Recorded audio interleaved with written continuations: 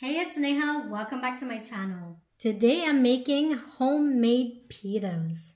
This recipe makes 8 pita. So we're just going to start off with half a cup of warm water, half a tablespoon of sugar, and half a tablespoon of active yeast. Cover it with a dry towel for about 10 minutes and let the yeast work and bubble up. Now let's move on to the dry ingredients. In a separate bowl, I have 2 cups of all-purpose flour. Add in 1 teaspoon of salt and half a teaspoon of baking powder. Let's whisk this all together and set this aside. So these are the bubbles that we are looking for. This tells you that your yeast is still good and it's not expired. So now we'll slowly incorporate the wet ingredients and the dry ingredients.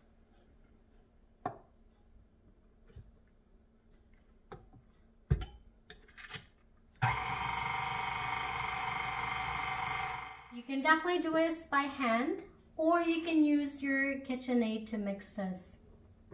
So while mixing the dough, I added in half a cup of warm water. Now that it's well kneaded, cover it up, let it rest for about 1 hour. Now that it's doubled in size, remove it from your bowl and we're just going to place it on something that we can roll this dough on. I'm going to cut these into 8 pieces.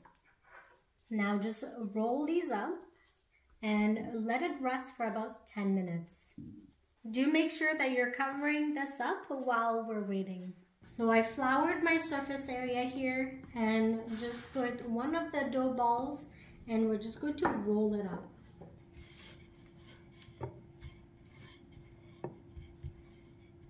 I just put my dough just on here and then just cover this one up as well. Now I have my pan on high and just add in a little bit of oil.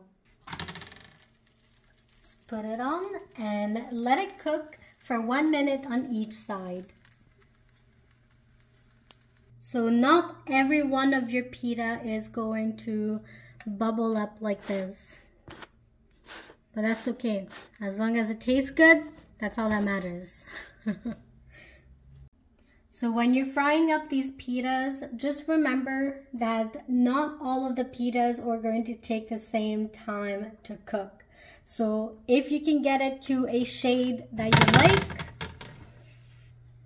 then, and you're happy with it, then you can remove it from the pan or flip it on the other side.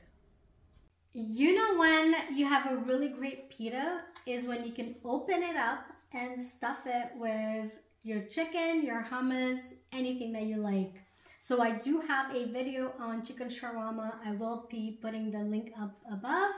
And this is it. This is my video and my recipe in regards to pita. If you try it, do let me know. And honestly, for me right now, I can't wait to dig in.